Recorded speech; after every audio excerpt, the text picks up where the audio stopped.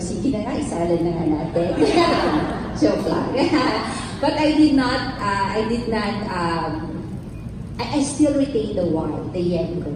Sabi ko nga, my parents raised me, not my husband. But it's a party, and I love everyone. So there's my mom, my dad, and my husband. Oh, diba? It's a party every time. Then, like I said, after college, I went back to Northern Samar. So I really feel that as a scholar ng bayan, I was able to serve the country. Alam mo yung calling na serve the country. So I never worked in Metro Manila until 6 years ago in UP. So I really served Northern Samar, my hometown, as a teacher, as an instructor, as a community organizer in the rural areas of Northern Samar. Okay? What else? I teach qualitative research. Mahirap, okay? When I saw my mom teaching research, I remember many times telling myself, I will never be like her. Of all things, my God, research. Ano ba yan? Diba? Talagang, so I remember telling myself, I will never be a teacher and I will never be a teacher of research. Now I am teaching exactly the same thing. Ang buhay nga naman. But, you know, every time I feel I'm not really confident in it, I remind myself, I teach what I myself need to learn. Okay? So I'm not really the expert. I am a student while teaching it. So this is what I teach in the undergrad, in the MA, and in the PhD. It's a very difficult subject matter. But for the MA students, they go to UP because research is needed everywhere. Nothing moves without research. So balik ka nga, mag-aral ka ulit para alamin talaga natin hindi pwedeng mga papetik-spetik sa pahulang-hula lang solusyon sa problema dito. Kailangan natin evidence-based. So they go back to school to study research. Okay, so research is so not sexy. So talagang back-tumbling ako niyan, speak pang ganyan, kulang na lang kumain ng apoy. And just imagine teaching research to 18-year-olds, to very young students who, lagi ko nagsaserve at the beginning of the semester. Guys, what do you want to become when you grow up? What kind of job do you envision yourselves, having in the future? 9 out of 10, they will say, you know what, Prof, I really like. So this is the quality of students we have. I really like to travel, I really like to be a foodie, a professional YouTuber, and then I want to get paid for it, and I really just want to travel. Good luck, diba? Just the Lord. So that's what we want to do. Nobody really tells me, I want to save the whales. I want to launch a zero waste movement. I just want to enjoy and get paid for it. Okay. What else? The students that we have right now have very short attention span. But that's okay. But my greatest heartache is young people who no longer know how to tell stories, who do not remember things, who do not know anecdotes, who do not even know how to tell a joke. They begin with, if they're going to tell a joke, right? They begin with, you know what, this is so funny. No, don't do that. You never start a joke with, this is so funny, guys. This is so nakakatawa talaga, They will attempt to tell a story. Last Saturday, we went to Malate, and it was the street in Malate was like, basta, it was a street, it was a very small street, it's like, basta you Google it, it's like a very great street. And then, I thought, oh my gosh, this is so cute. And we went to this restaurant, and the restaurant was like, basta, it was a restaurant.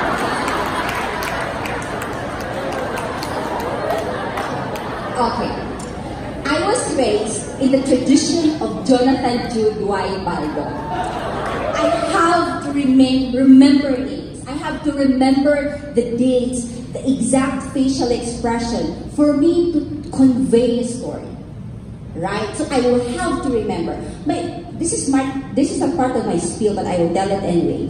One of the greatest legacies of my brother here is when he asked me to memorize a thing, just in case I get trapped in a UP class, asked by a professor, and I don't know the answer to whatever question it would be. So when I passed the UCAT, isisingit ko Kuya Jojo.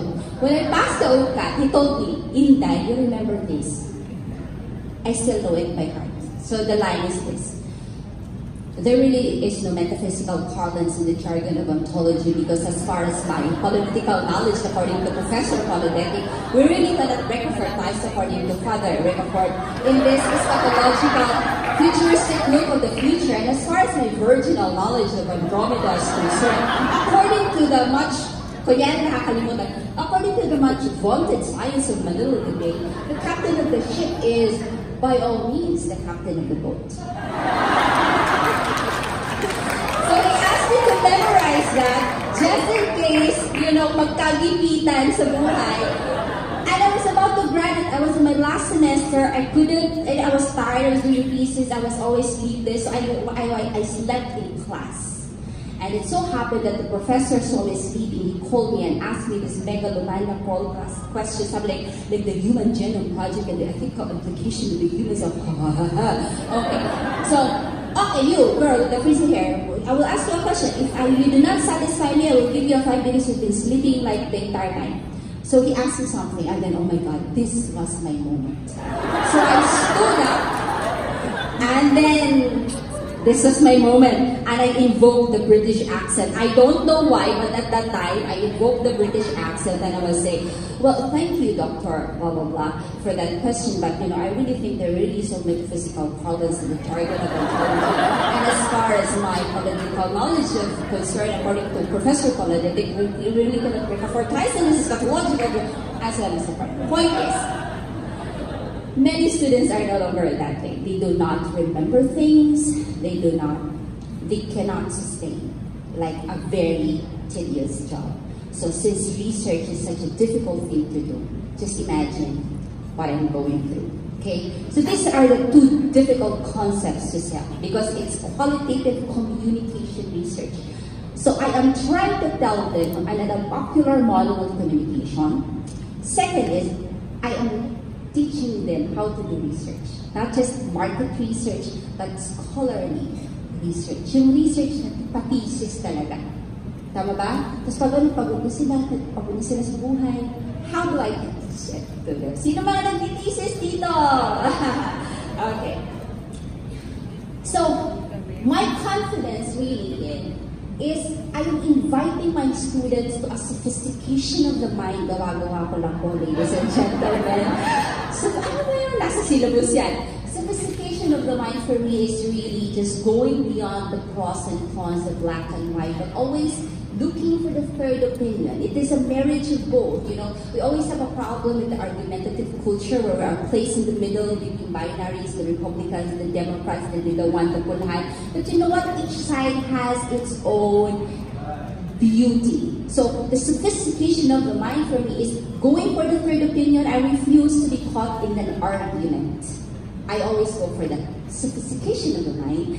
And then, of course, another gawa-gawa, invento, deepening of the ecology of the heart.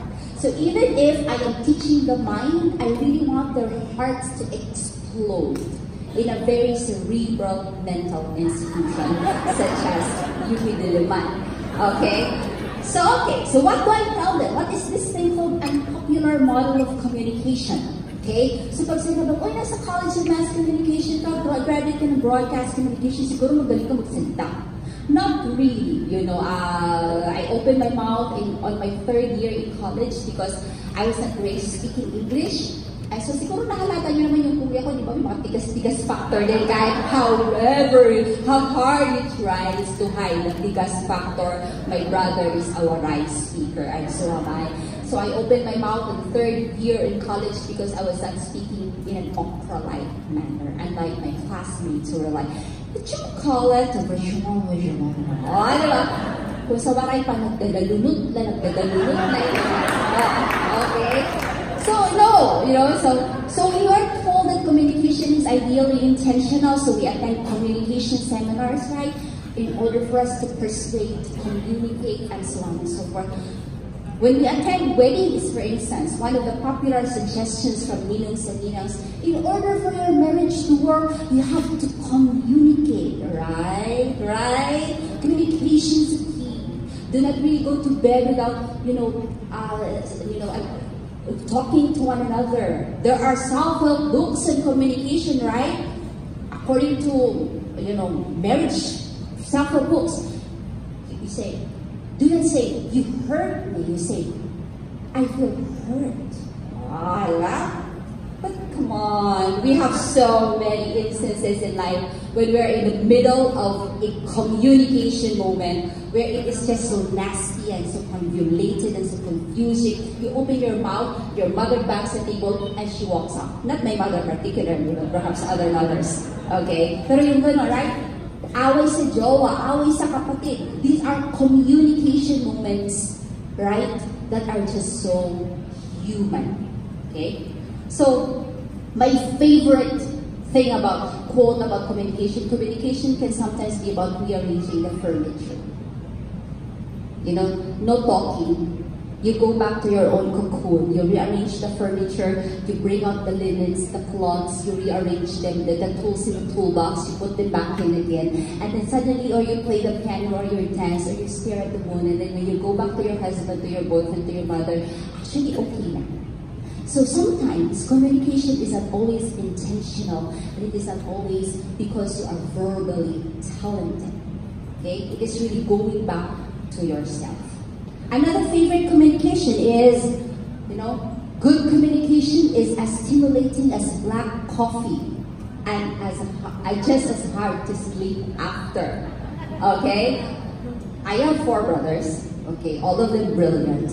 But I will just say excuse to my 2 brothers here, Kuya Jojo and Manu Jing. My favorite brother is the 4th brother. Talagang sinabi talaga. Okay, my favorite brother is Manu Jing. She is part of the Levites, okay? Why is he my favorite brother? This is my first confession now. So, this is new to them. Okay, so he's my favorite brother because when I go to him, he doesn't know how to advise me. Unlike Kuya Jojo and Manong Jay and my other brother, when I go to Manong Jay and Kuya Jojo, they're asking for advice. They would bring me the SWOT analysis spreadsheet, advantages, strengths, threats.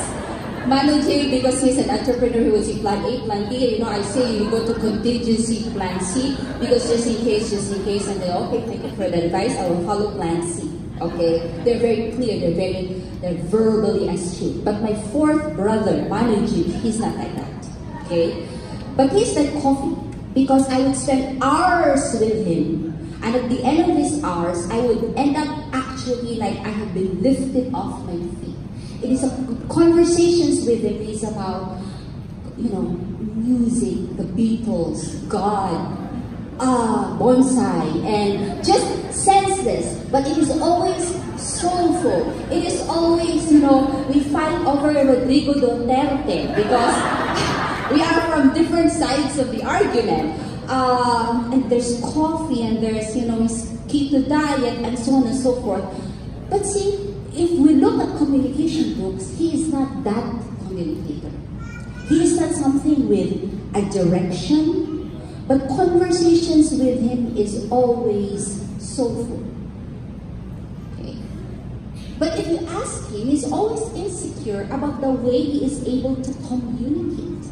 But he is the kind of person who can sustain conversations up to 4 in the morning without being philosophical about it, without being intelligent about it, without being clear about the plans of the world. He can even confuse you sometimes. Have you seen my brother, Manoj? He's very low-key and very okay. So there. But it's, I love talking with him, sitting with him. So, because the likes of Pastor Jojo, really is the classic communicator. The one, I think you've seen this model. There's the source, there's the receiver, and you just know how to communicate. And I am in awe when I am in front, when I am there, and Pastor Jojo is here. Para saan lang kami nang ginagawa? Bakit parang ang galing-galing niya? Diba? Para sa kami ng, hangin na nalanghap sa Northern Samar. Because my brother is a good, public speaker, good communicator. But see, it's not for everyone. This talent, this is not a gift from God, that is for him. And we forget, and so, because I don't know how to speak like that, I'm not a good communicator. So let me give you another model of communication. The model of this one. This one is, communication is meaning making. My meaning is your meaning, and because we are frail, we change our mind as human beings, okay na actually kung mag-overlap man lang yan. Communication occurs in that small overlap. What is the implication of this? The implication really is that, unlike the transmission model, nag-lecture na talaga ako, diba? Okay. The transmission model, if you look at the verbs, these are imparting, sending, transmitting, right? From the sender, the receiver, right? And good communication is, what I send out to you, you get it. Because the metaphor is really the train. If you remember, we have Department of Transportation and Communication, right? Because dati, telegrama, ibibigay mo sa train, pupunta sa next town. Communication. So, parting, sending, receiving. My favorite model of communication is communication as culture. This is, if you notice, the verbs are different. The verbs are sharing, participation, fellowship, common faith, commonness. And the metaphor is a ceremony. Did I pronounce it? Did I syllabicate it correctly? Is it ceremony? Ceremony? Ceremony. Ceremony, see? My English teacher was at the roast mother. Ceremony, okay. So ceremony is, I will tell you, why do you go to church? Why do you go to church? Okay? It is, you may say, kasi ang galing ng pastor eh. Right? The sender is the pastor, a good public speaker. Ang galing niya talaga, galing humor, So come to think of it, it's not just the pastor that makes you go to church. The ceremony is meaningful because of each other's participation. You know what I'm saying? Sometimes you are not even as active as you would want to be, right? Sometimes because you're sleepless, you're just here. But the ceremony, it is meaningful because of each other's participation. Okay? So I am from Northern Samar. We have this small Catholic church there. You know what? Every time I go there, I will be so frustrated with the choir. You know naman Catholic church is choir, right? But because at the end of it, there is meaning because I see the old people there. It's the participation. You go to what are the favorite Easter Sunday places that we go to? The Mount Banahaw, right? The Mount Banahaw for all beliefs is sacred. It's considered sacred. Who makes it sacred? Who is the sender? Who is the receiver? No. It is everybody's participation. Have you gone to Mount Banahaw on a Holy Week? To your right are the mountain climbers. To your left are the New Agers. To your back are the Rizalistas. To your front are the crazy tourists who make the place dirty. But you can still feel it. You can still feel that it is somehow sacred because of the meaning making that each participant makes. Are you getting this thing called communication? So it is your value in a group, whether or not you speak, you nod your head, it is your presence, it is your participation. Ganito po talaga ako magturo. Kaya pag alas 4, wala na pa akong energy. Naibuhos ko na lahat. Okay. So communication using this model is really not about that one persuasive speaker. It is not about creating that one video that is so good, that advertisement that is so good. It is really about the quality of participation. It is about this. It is community building, creation of tradition, weaving of stories that bind. Nothing binds meanings, the way stories do. When we sit together, when we converse, when we talk about our lives, not the lives of people in YouTube, we are bound by these stories. We participate. And whether or not we stutter, whether or not we're eloquent, because we have poured it out, we are good communicators. We are like Manu Jin, who lifts me off my feet every time. Are you with me? Thank you very much. Let me skip that because time check. Okay. Another difficult, so communication. This is even more difficult. Qualitative research. It is scientific, it is methodical, it is step by step, it is rigorous, it is evidence-based, empirical. So, how do I make it manageable to young minds? I use metaphors. So when we say qualitative research, there are no numbers. So I am not a statistician. There are no, wala yan. Okay? But it is considered scientific. So my favorite metaphor is that, sabi ko ang counterflow. If quantitative research is for generalizability, right? So the SWS survey, for instance, generalize ang findings because you have samples, right? Qualitative research is not like that. Even if you study one person, one family, that family's truth is true. Do we need to generalize it? No. But it is true for that one family, for that one community, for that one person. Okay. So, I always compare quality as growth. So, if quantitative research is for numbers, qualitative research is for focus so that we can deepen. So, I tell my students, think of quality as not a heroic upward movement. Right? When we think of growth, what do we think? A tree. Right? It grows upward, it achieves, it reaches for the sky, branching out to the sun, accomplishment, right? My other model, because I'm always counterflow, is an equally important concept of growth, which is downward. I grew up in Northern Samar Typhoon Belt. I know that even the biggest, the sturdiest tree, it may still be the first one to tumble upon a strong typhoon if its root system is not deep and wide. So what's the equivalent of this so-called downward movement? This is the thing we don't like. This is the thing we would like to avoid. Okay? So quality as growth, the first element is deepening. It's qualitative research. Magpalalim tayo. It is staying up with the mess. It is thinking that there is no contingency plan. That there is no Mars to go to if this Earth explodes.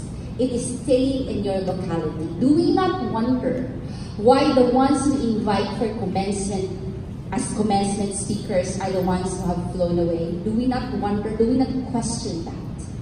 In Qatar Mine, for instance, sino nag-guest speaker for graduation? Yung umalis, right? Yung pumuntang New York, yung pumuntang Metro Manila. We never really seek the insights of the ones who deepened in the place. The ones who stayed rooted. The barangay captain who has native intelligence, who knows every nook and cranny of the place, who knows when this person had her first regla and who's going through problems in marriage, whose child has school and all, right? That person, because that person deepened, knows, has native intelligence. So what are the other elements of of deepening. It's really staying with the mess. Going inside. You know, when we have problems with relationships, sasabihin lang, you know what, girl, mag-parlor ka lang. Move on ka na, right? It's soulful downward movement na talagang achieve. You know, break free. But this one, pag-aralan mo sa sarili mo, look inside, go inside, deepen. Ayaw natin yan, right? Ayaw natin yan. Mahirap, but this is very important in growth. This is quality that I am teaching. You have to go deep. So my example of a picture here is this thing. Because being alone is one of the allergens of young people.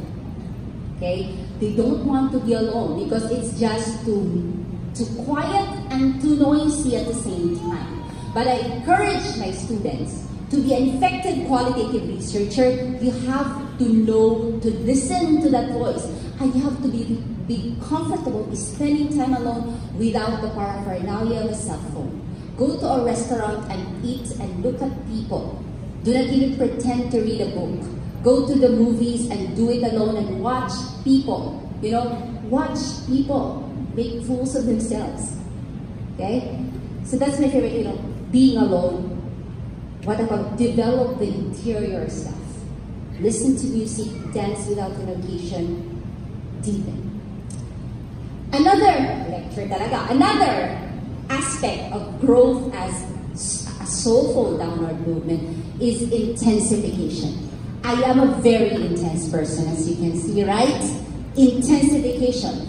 Because intensity is what makes an art beautiful. If you see an artwork, you see this because it is not prefabricated, it is not manufactured for general consumption. But you can see the saliva, the blood, the puyat, the pawis of the artwork because it is so intense, right?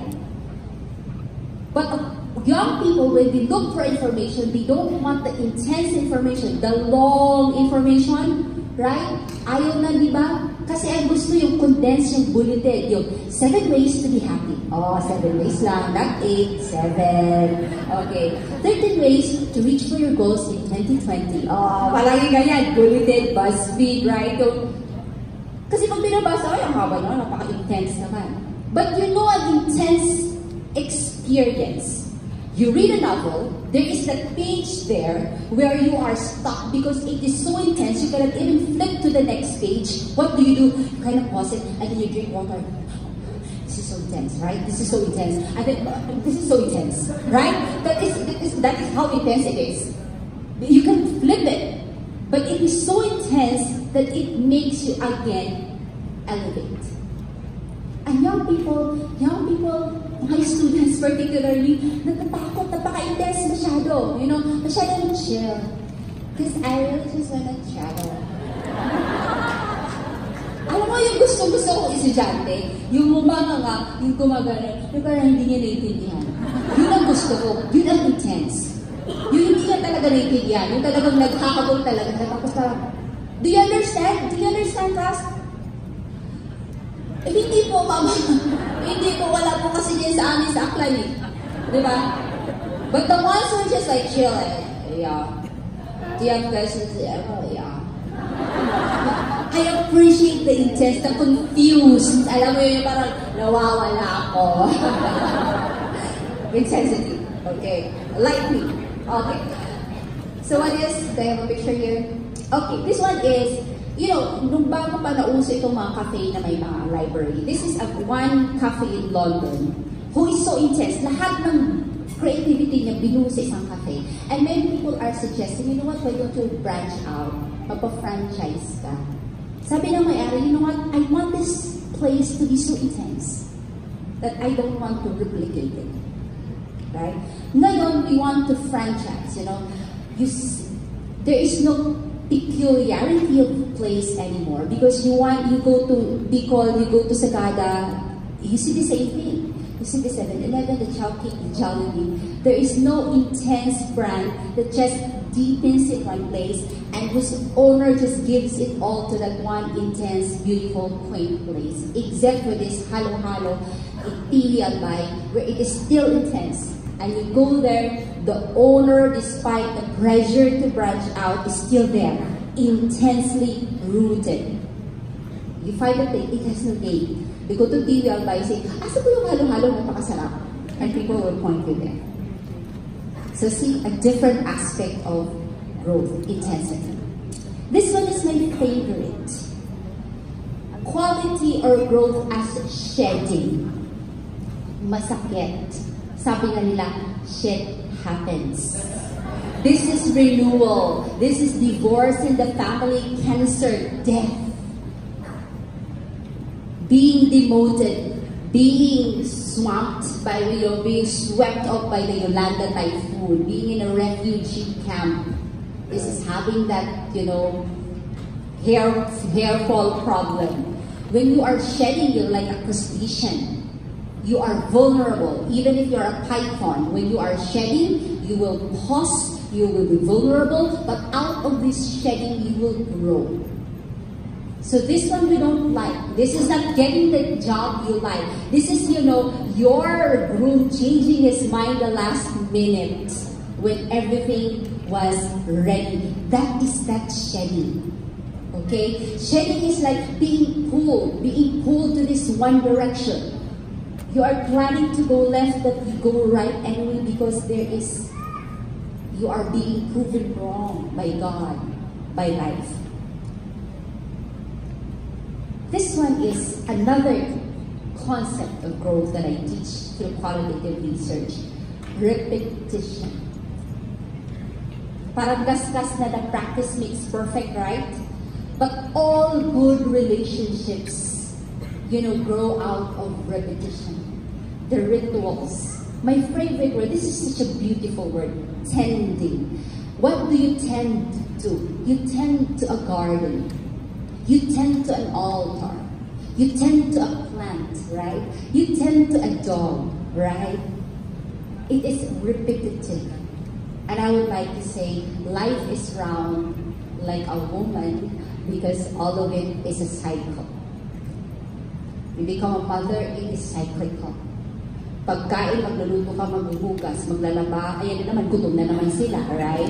Pagod ka na naman, magpaplansya ka na naman, ayan na naman, ay, kakain na naman, ano ba kakainin ko? Okay, ayan na, magluluto ka na naman, maghuhugas ka naman, labahin na naman, ayan na naman, ayan na naman, ayan na, right? Build a relationship. It's building rituals. The mama tuk-tuk greetings in the morning, right? And it ends with the mama tuk-tuk when you are in a long-distance relationship. It's not the one-time, big-time surprises. It's not the show love.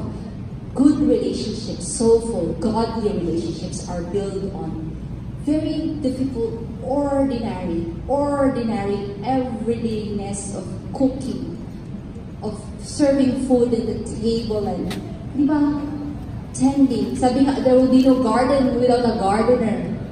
Otherwise, it will be a forest. Somebody tends. That's why we are drawn to gardens, because we know that there is a person there caught up in a repetitive cycle of life. When we take care of dogs, right, nagpupo na naman yan. So, young people, qualitative research, paulit-ulit ang interpretation ng analysis. Balik ka sa data mo. Nakakapagod. Pero pag kinikembot kang ganire, medyo kumakagat sila. Are you still with me, my friends? Yes. Konti na lang to. Okay. So, repetition as quality. It is not hurrying up. It is really. So, I think I have a picture here. This is a picture of, I think, carpentero, or the people behind beautiful things, the craftsmen, right?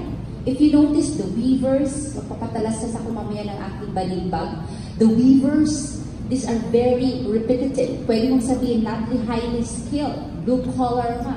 People behind 5-star hotels, right? The ones who make the bed sheets shiny and clean. These are the people who go through very repetitive tasks. Repetition. So when I teach my kids, it's just, talaga, mami naman kasi ang gulo na naman ulit eh. Tulong naman ang linis sa bilis, maglinis ng bahay papay tayo. Mami naman kasi, gugulo din naman eh. Ganun talaga. paulit-ulit lang. Tulong po maghugas ng mga platito. Kasi naman, ganun talaga. Paulit-ulit, if life really piles up, right? The grass grows and the dust settles and it gets dirty. So, may mga lumalabas, children who are taught house chores make it through life because they understand the repetitiveness of order and disorder. Ganun yun. Ganun talaga. Gugulo at gugulo. Kaya mo lilinisin na naman. Okay. So maybe I have confused you already. But maybe I have engaged you also.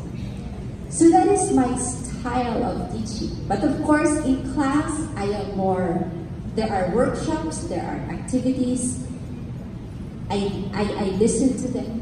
But because I teach qualitative research, you know, unconsciously, they end up telling me their lives. They end up telling me, you know, accidentally. It is never a hard sell. Come on, tell me about what you're going through. Tell me about your family. Tell me about your struggles in UP. I am never on your face. But through activities, assignments, workshop, they are able to tell me stories. And since there are no cell phones inside a classroom, they are forced now to tell their own stories. My challenge always, do you know how to tell a story? Do you know how to complete it from beginning, middle, and end, where there is like a climax and a resolution? I challenge you, go back to that art of telling it with a period, where you remember the names of places, where there is a punchline, where you remember the joke that was told to you.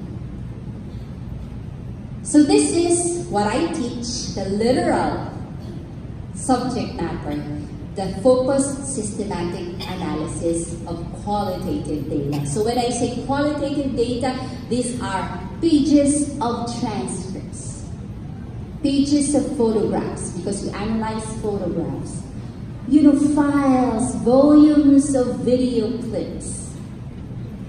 But otherwise, other than that, I am also teaching them about communicating, engaging. When they are doing group work, they are in circle, they are looking their classmates in the eye, they are exchanging saliva and sweat. Okay? Which is a miracle unto itself. For young people to sit together for 3 hours without cell phones, without Google, okay? That is a miracle. These things give me confidence.